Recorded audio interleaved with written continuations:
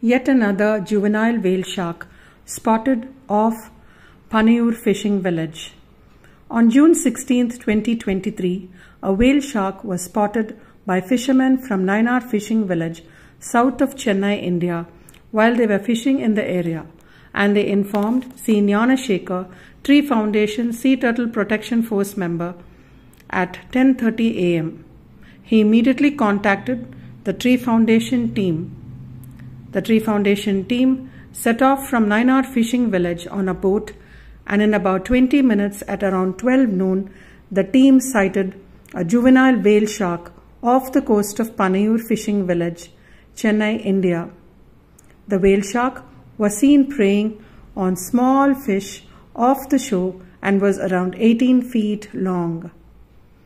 The animal was 50 meters from the shore of Pannaiyur fishing village, preying on schools of small sardines. The team identified the animal as a juvenile whale shark, Rhincodon typus, based on its size and coloration. Its head, wide mouth, tail, and dorsal fin were clearly visible. The juvenile whale shark was grey with a white belly.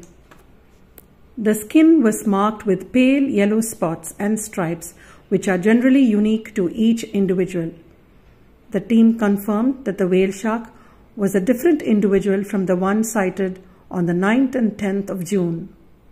This is the second whale shark sighting in the 8 kilometers distance in less than a week by Tree Foundation's team.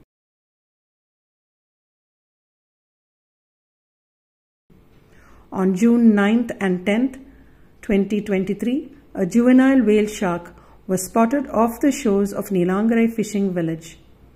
The individual that the team spotted on 9th and 10th of June had pale and smaller spots, a nick on the tip of its dorsal fin, and a small scraping of skin on its back between the head and dorsal fin, when compared to the one sighted today.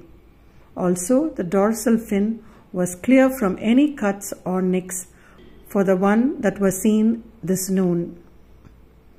This juvenile whale shark did not surface much, unlike the whale shark that was observed by the team last week. Since fishing activities had resumed on June 15th, the animal was cautious while coming close to the boat. GPS coordinates of the whale shark's location was recorded, and the team returned to shore.